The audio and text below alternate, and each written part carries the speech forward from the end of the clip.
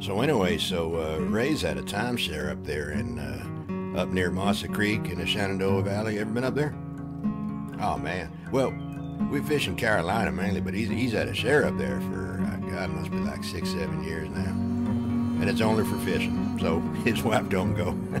Jenny's got no more interest in it than my wife. So when he goes, he'll always ask if I can set some time aside, and usually I can. Like I said, I run my own hardware store, so usually I can afford to step away for a few days. Except this year it's been a bit more than a few, right? I don't have to tell you. We've all been living in the same world.